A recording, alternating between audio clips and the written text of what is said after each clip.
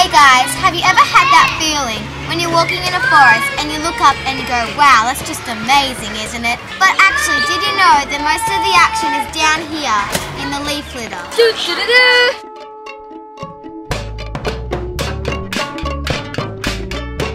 We decided to make leaf litter for our project because, well, have a look at this stuff.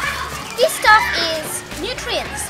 So dead matter has fallen down to the ground and the fungi and microorganisms and millipedes and things like that have decomposed it and turned it into nutrients for new life. To make leaf litter for the Frugal Forest, you'll need scissors, photos that were headed to the bin, a piece of sponge and some pins. And leftover paint. Use acrylic paint mixed with wood glue and water.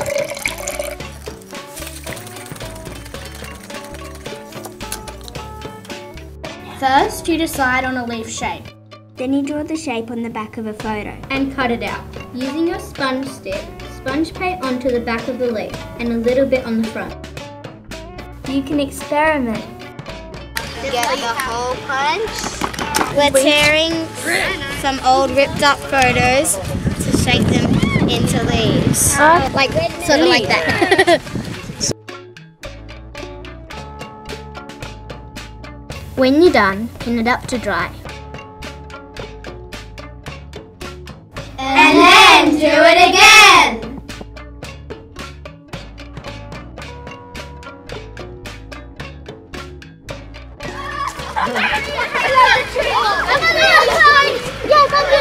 No, you have to hug the tree or be close to the tree at least. Just